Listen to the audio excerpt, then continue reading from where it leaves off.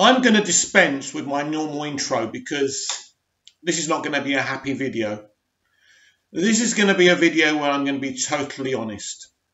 Yes, Caroline was found dead today in her home alone.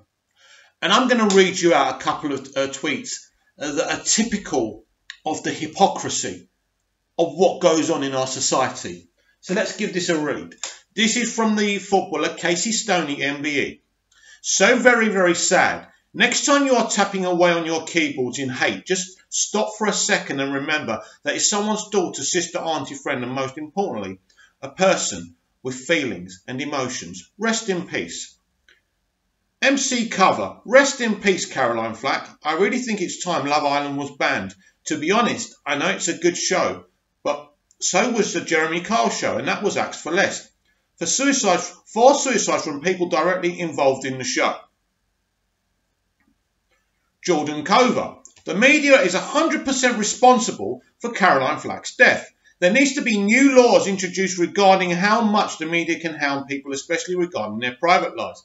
At the end of the day, she's just a normal girl who has excelled in her job. She was in a relationship that went tits up, and the way the media had covered it is so brutally portrayed, and it's made her leave her job and ultimately caused her to eventually take her own life. The fourth person from Love Island who has bad press and been hounded for ages until a tragedy struck. You'd think they'd learned their lesson by now. What a crying shame, man. Caroline isn't dead because of social media, or media, keyboard warriors, or trolls. Caroline Flack is dead because she had serious mental health issues, mental illness. Everybody knows this. Everybody in the entertainment circuit knows this. But still, we print this bullshit. Blaming the media, blaming social media. That's not why she's dead. Caroline, did you hear what I just read? That Caroline was in a bad relationship that went tits up. Caroline just wasn't in a bad relationship. Caroline was accused of caving her boyfriend's skull in. And she was probably going to go to jail. I would assume that will be enough for anyone to want to end their own lives. But it goes beyond that.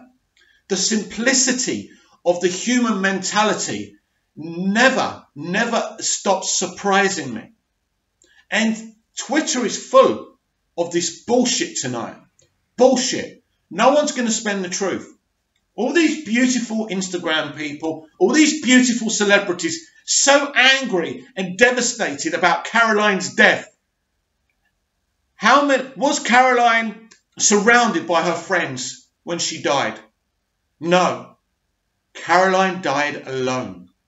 That's how she was able to take her own life. Where were all these people who cared about her, who said she was such a lovely person? Caroline lived her life to the fullest. She partied. She dated the men she wanted to date. She lived life sometimes and conducted herself in a way that society didn't approve of. None of us are perfect. We all judge each other. You know, when I heard what happened with her and her boyfriend, I had a lot of unkind thoughts in my head. And the truth is, so did you. Now, I'm not one of those people who went onto social media and started throwing vitriol at her, but the truth is, those faults were there. It's automatic. Why wouldn't it be? After we heard what she was accused of. That's not the point. It's not about judging people. This woman had serious mental problems. We all know this. But still, we talk about social media and the media hounding someone. That's not what happened here. It's not. And all I'm going to read now, I have to come off of Twitter because I can't stand it. I'm just going to get into arguments because they just don't get it. You didn't know her. You didn't know who she was, how she lived her life. And also, there's so much more deeper issues here. The subject of mental illness is something we all discuss on a daily and hourly basis, and still we don't get it. Where were all her friends to encourage her to get professional help? Where were they? Why did she die alone? These are not the things people are talking about. They're blaming people they don't know. They're blaming strangers. In fact, the hypocrisy is there. They're doing what they're saying other people did to Caroline, bullying her. Caroline wasn't on social media anymore after that. She wasn't going on social media. I think she had a few pressing issues and worrying about what people were saying about her. She got herself in such a serious bind, and I don't know what happened and why it happened. I don't even know if what she was accused of was true. And today we find out she took her own life. A beautiful, vibrant young woman who had money, who could have anything she wanted, but it's not about beauty. It's not about fame. At the end of the day, none of those things are going to save you from your own kind of faults, your deep, dark faults. As I said at the top, Caroline is gone because she had issues. She was ill and she needed help. But Caroline needed help for many years. And nobody intervened. Nobody. They just allowed her to carry on. Because no one wants to be out of the inner circle, do they? That's how this industry works. They suck you dry when you're popular, when everyone wants to know you. And then, I wonder, when she was accused of this, how many people rallied round her. Interestingly, her boyfriend seemed to be the only one who came out in public to defend her. The very man she allegedly attacked. But where was everyone else? Who was defending her? Oh, the usual feminists and all that bullshit were defending her because they have an agenda. But who was being a friend to her? Who was giving her love? She clearly needed love. She clearly needed to be around people that cared about her. But who truly cared about Caroline? I don't know. Do you? They say they're angry. They say they're angry at the press. They say they're angry at the media. Be angry at yourselves, because the truth is, where were you? Where were you when Caroline needed you? You were nowhere. Don't come onto social media with your vitriol and your histrionics. Blaming Love Island. What's Love Island got to do with Caroline taking her own life? She wasn't a contestant. Soon they'll be talking about aftercare. It had nothing to do with Love Island. It had nothing to do with social media. It had nothing to do with the media hounding her. The media follow around famous people. That's what happens. And it's difficult and it's hard. Yes.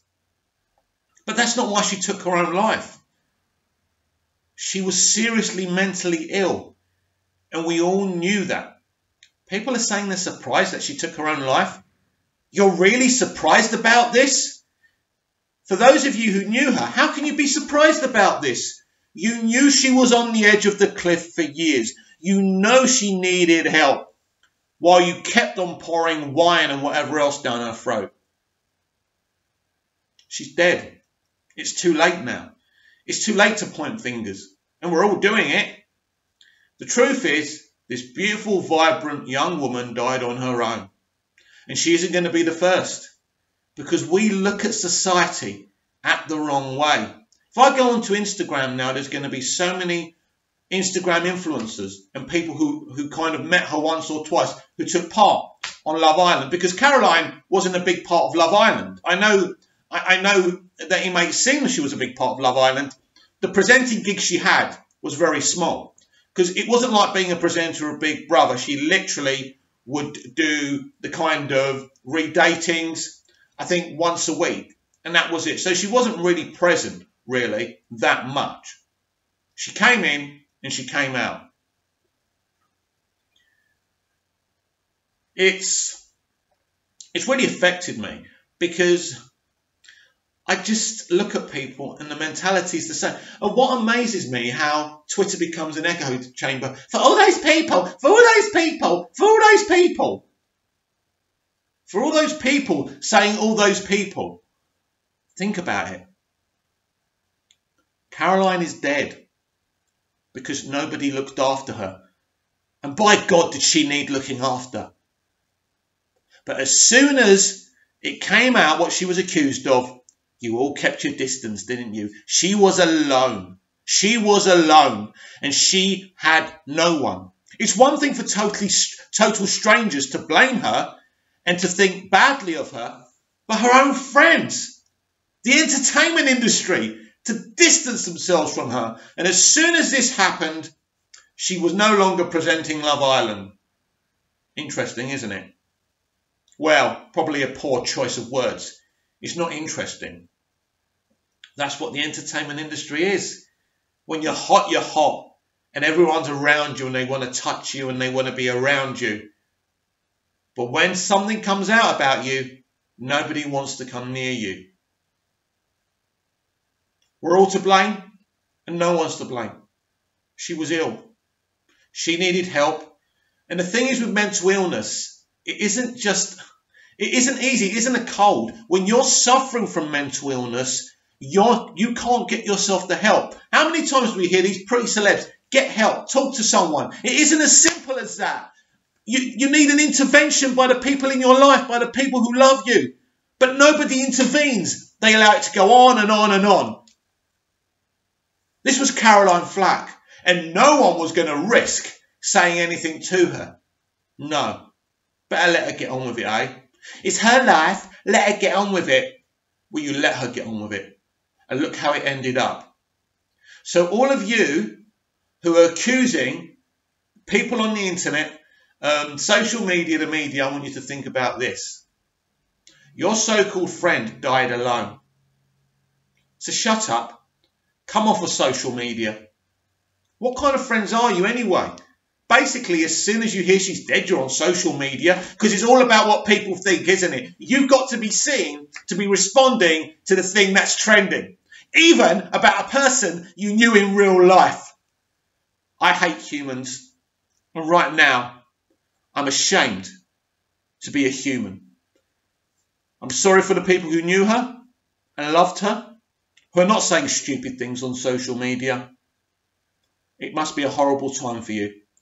And you have my sincere sympathies.